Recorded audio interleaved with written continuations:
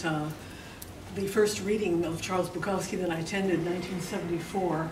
I think all of you were there, so I don't, I see some new faces, but I won't read that again. I could, second readings can be helpful, but I thought I'd read this one called North Beach, just to sort of create a little atmosphere, because I was around in the 70s as a young student, budding journalist, photographer, and those were very important times. We were marching for the Vietnam War, feminist movement. The world was open. You could do anything you wanted if you, were ambitious and curious enough. And with curiosity being my focus, not so much ambition, because I was also a student and married with 2 young kids running around. So the point is, I wanted to do it all in terms of being a writer and learning stuff and being in the action. And well, this was actually for jumping a couple of years ahead. I was doing a book about famous people and their refrigerators. I had been a rock and roll disc jockey in LA and San Diego, and one late morning, about 2 in the morning, I was subbing for someone doing a blues show, 6 hours of playing the blues, which is, we'll give you the blues. And I got this idea, wow, wouldn't it be fun to see what's inside people's refrigerators? We all have that in common, the milk, the butter, maybe the beer, the salads.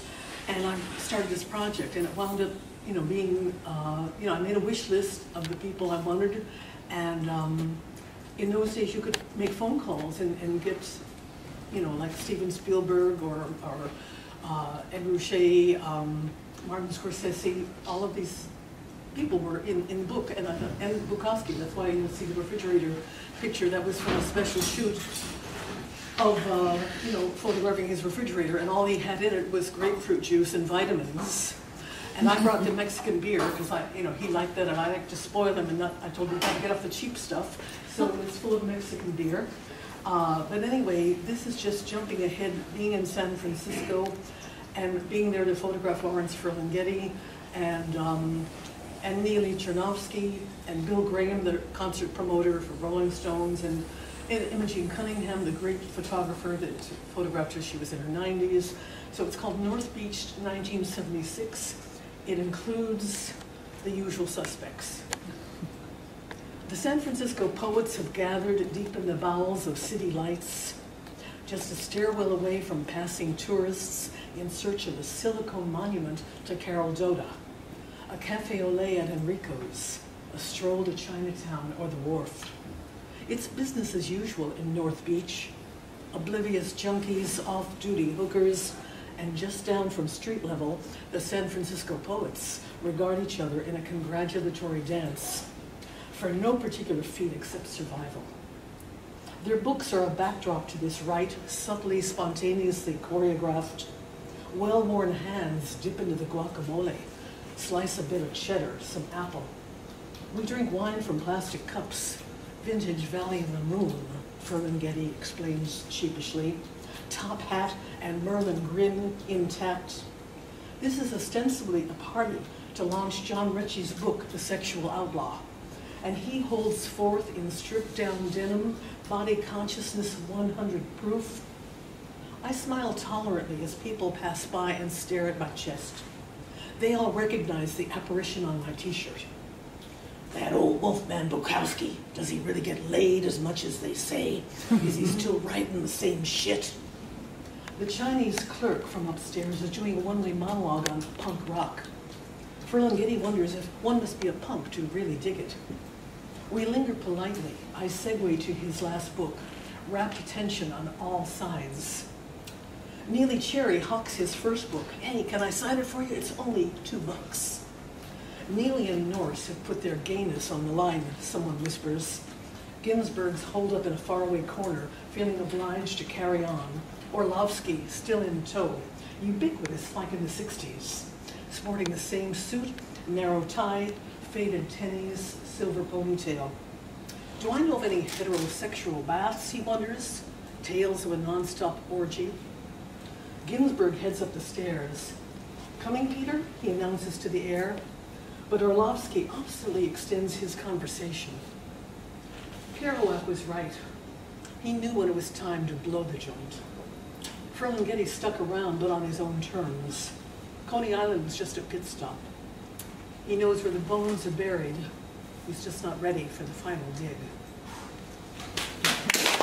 Weird names for him because he was so much, out of all the people I've photographed and interviewed over the years, he and Henry Miller became special for me in so many ways. Every way except being an intimate lover, which people always speculate. They say, oh, you were a young girl and these old guys, you know, why were you as a feminist hanging out with the dirty old men? Well, I wasn't a feminist, I was a humanist, and to me that was more important. I was marching around for women's lib, but I was just for humanism. And the point is these guys are fascinating. I was reading the Tropic books when I was 16 and wanted to hitchhike to Big Sur and seduce Henry Miller. And of course that didn't happen, and thank goodness it didn't.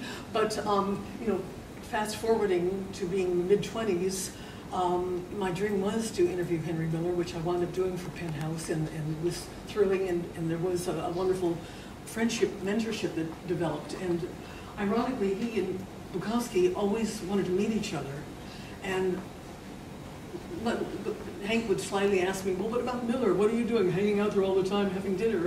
And Henry would say, well, what about Bukowski? Can he come out here for dinner sometime? And I said, well, we'll see. And I would make these little overtures, and there was just too much, I think, testosterone and the question of timing, and I don't know why we never got them together, but at any rate, it would have been a nice evening, I think. I think Henry was too frail by then to, Mr. Bukowski wouldn't punch him or do anything too challenging. I think it would be a respectful alliance, but you don't know.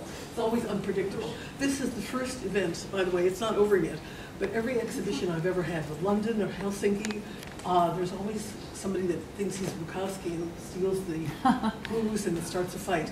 And this is a nice exception that hasn't happened yet. And it shouldn't be for a civilized company. But okay. I am a free-form, spontaneous, jazzy kind of person, so I'm not doing an academic, straightforward, chronological thing, but let's cut to the chase. That's why we're here. Right.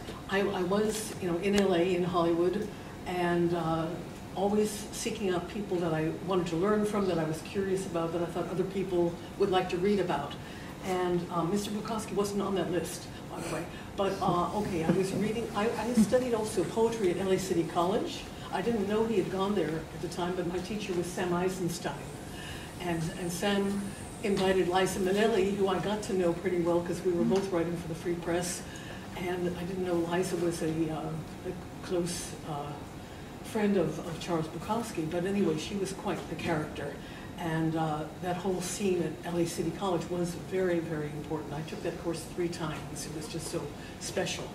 And I mean, to really age myself, and I don't care at this stage of life, I was always the youngest in the room, lying about my age, so at this point, straight ahead. But I was, you know, we were at school the day Kennedy was assassinated, and I remember arriving and hearing this buzz on the campus.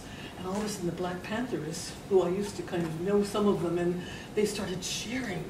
And I thought, what's going on? And it was a really interesting juxtaposition of emotions, and walking into my sociology class and saying, John F. Kennedy's just been shot, you know, like in shock. And then the professor saying, sit down, what are you talking about? You know, we don't have time for jokes.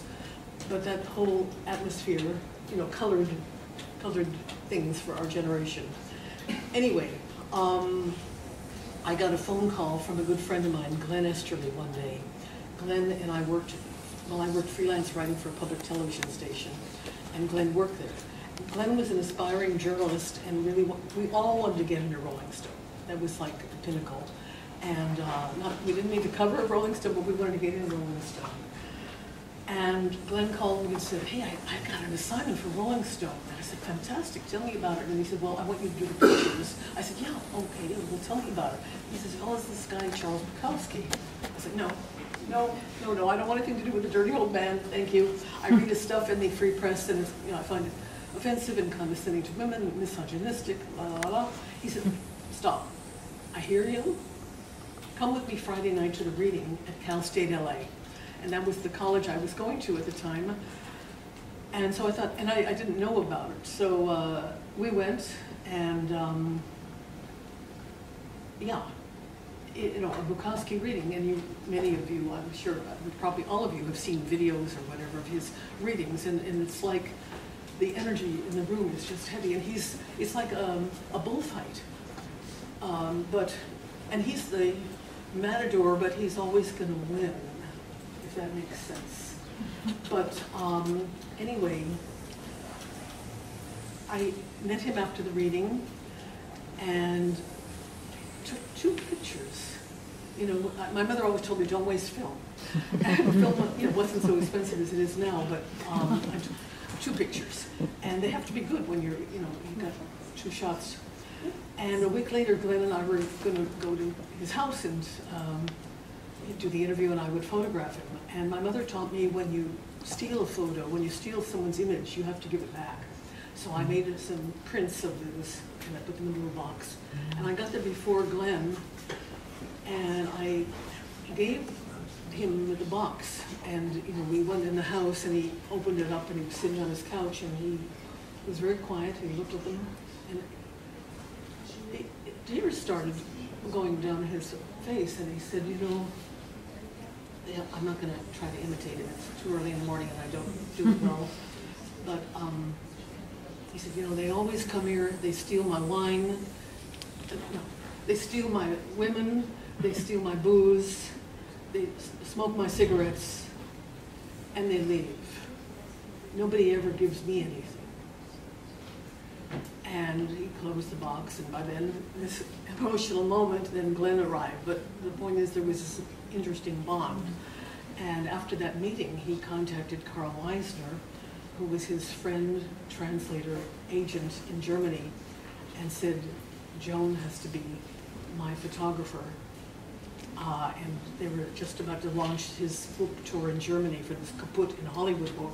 That turns out every German person I've ever met has that in their bookcase. Do you have it too? The blue book with the etching of his face? Yeah. And the bookmark, I was so impressed about the ribbon in the, so that was evidently a huge sensation. And then when he and Linda toured with Michael Montfort, I moved away. People always wonder, how did you change places with Michael? Well, it was just like a dance thing. I left LA because we had to go to another city in California for my husband's work, and I couldn't always just run up and down.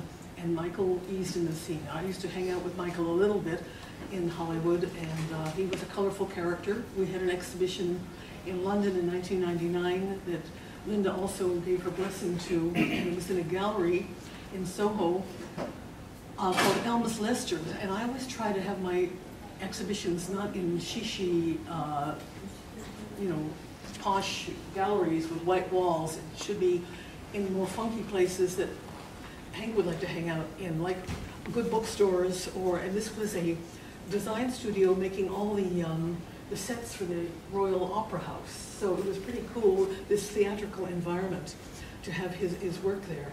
And it was crazy. There were 2,000 people lined down the street for the opening. I mean, it's crazy. This whole, from 18 years old to like 80. And each time, and the BBC was interviewing me and taking, I mean, it was thrilling to see how seriously they took him. And Michael and I were doing interviews for Tokyo Television in Berlin and blah, blah, blah. I said, you know, this is, what would Hank do if he was here?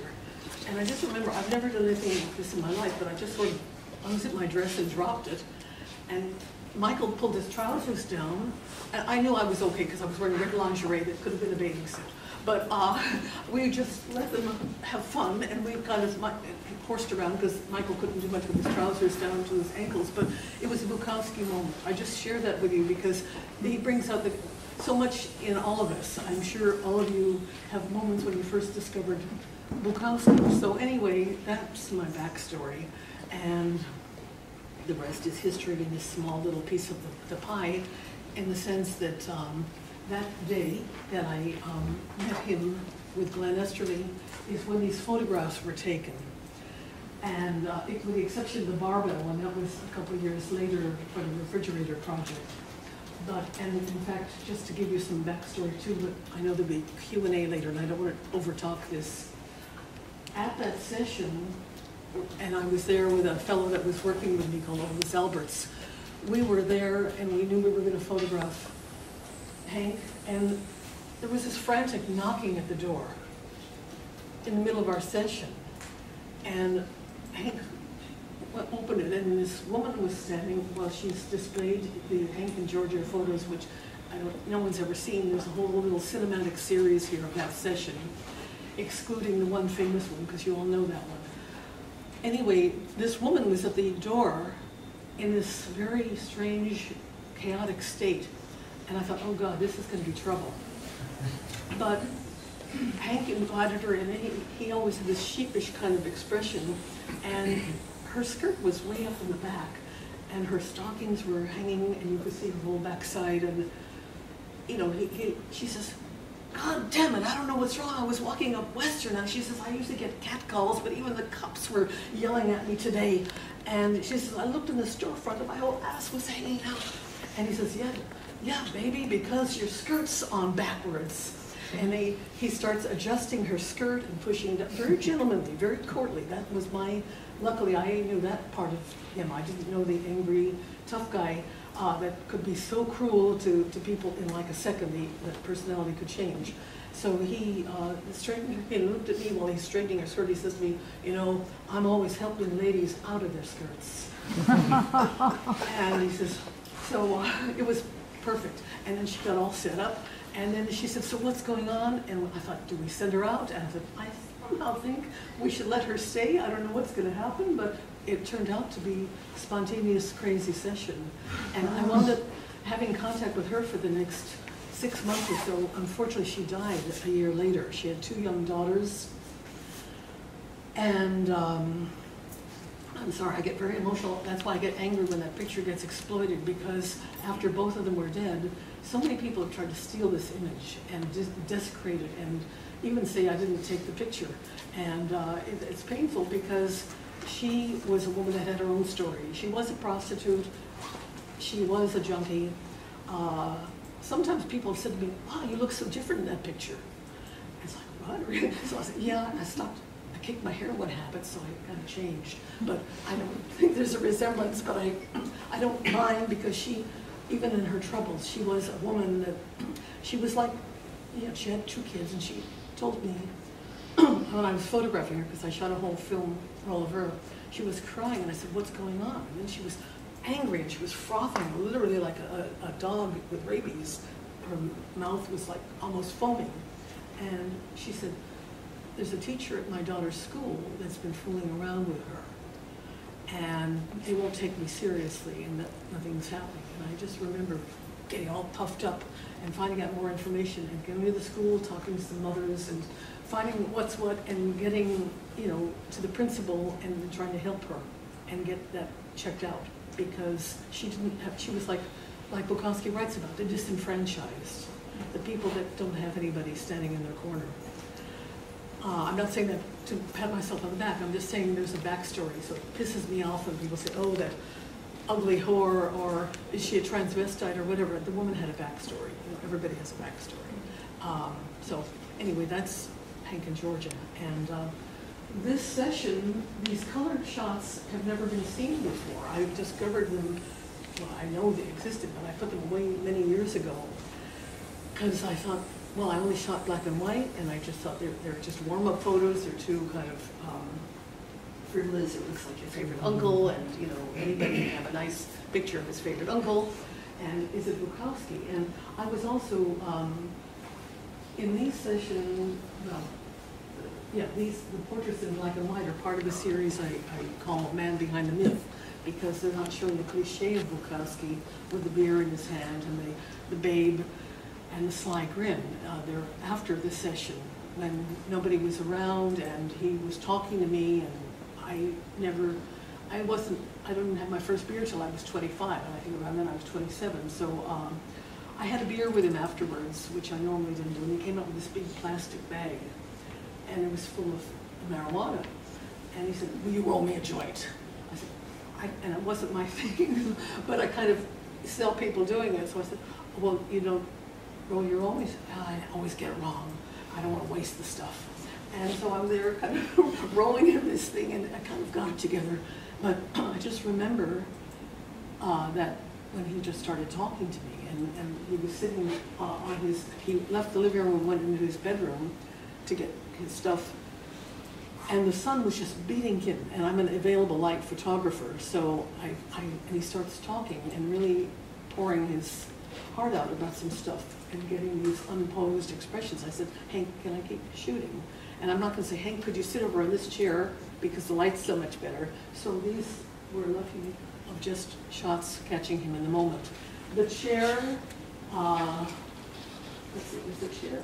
Oh yeah, the chair on this number 2 image, he called it his throne, and he was painting the walls. You know, he'd get distracted, so he was painting the walls of his house one day, and he stopped. Then he painted the chair one day. So there's stripes on the chair and there's stripes on the wall, and he's just in his throne. He was happiest in that particular chair.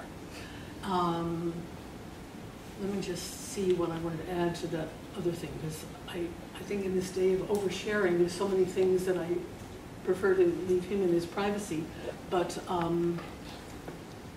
that was, let me just think of, oh, I know.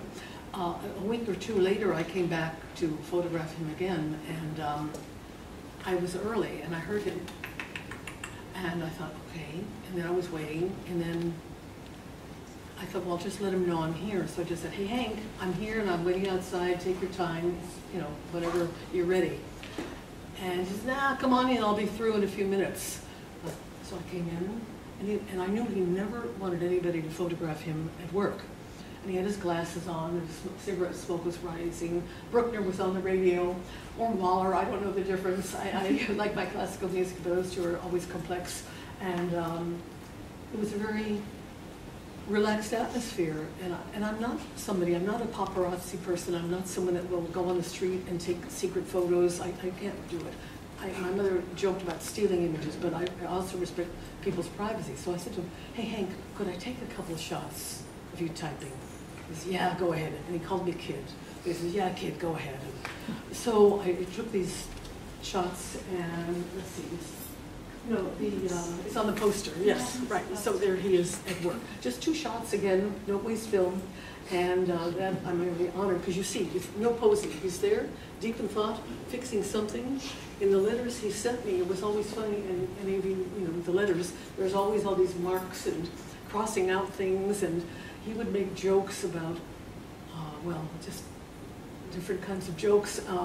People always said, well, how did he treat you, this dirty old man? I said, no, he was always a gentleman. He was Bukowski, so the first time, meeting him at his house, he did the whole charm offensive and the flirting and all that, and I kind of dislike with anybody. You make it clear, hey, Hank, I'm here to do my work. You got to get back to your work. Let's go. And then he was interested more in my family background, how are the kids, and this and that, and but he would say things like, nice shoes. Are you going to wear those high heels again next time? Hey, I like your hair today. Don't cut it. So he was. There's a reason he's born August 16th. He's a lion in heart and soul. But do you know the film The Wizard of Oz? Mm-hmm. The Wizard of Oz, the lion. What's he called? The lion. He's a scary lion. He's always afraid. Bukowski wasn't afraid. Well, you didn't see that anyway. But Bukowski was so much that lion from The Wizard of Oz, in the sense of being the tortured, wounded beast. But on the outside, of course, and for the world, and he was the beautiful soul that you see on the printed page. And I'm not here trying to analyze him or anything. I think that the work stands for itself. But I just think that lion in him is what I understood and what I appreciate. I have a lion in me, so I wasn't afraid of him. I was the first time. I just thought, oh God, am I safe here? And is it this? And what's he like? And is he going to yell at me like he does the people? And, if he hated, he hated mediocrity, he hated phonies, and he would just. There were so many guys coming to knock on his door, always guys, would-be poets wanting to be him and drink with him, and just shit writers, and hoping a little Bukowski would rub off on them. And that was another reason of moving to San Pedro, to get out of that thing. But anyway, the photos should speak for themselves. I have nothing more to say except that it was an honor to have been able to say yes and change my mind and not be stubborn, because it was again, he's been there so many times for me spiritually. I hear him, and when I get offers for exhibitions, sometimes I'll say no. What would Hank say? You know, and it always has to be like in a bookstore or a really special place. And also, Larry Flint of Hustler magazine offered me $3,000 or $5,000, I forget, back in '76 for a Bukowski series of photos. And I'm not trying to, again, to sound like some saint. And money with the men's magazines was big stuff then. That's why Henry Miller told me, put it in Penthouse. And I bought an electric typewriter with that payment I got, and I loved that typewriter so much. But anyway, with Larry Flint, I wrote him back and said, no thank you, photos aren't available. Because I didn't think, that was ironic, finding out that he was in Hustler, because I was trying to like protect him. I don't care, I don't regret that, but just, you know, but I'm glad I took their advice. Penthouse also asked me to be the first centerfold woman photographer. And I said, listen, if I accept this job, every woman is going to be dressed in there, but they'll look, you know, they'll look sexy or whatever. And they, of course, they didn't want that, and I really didn't want it either. So I figured, let me say something that will absolutely end the discussion. So that's it. C'est tout. And thank you for listening.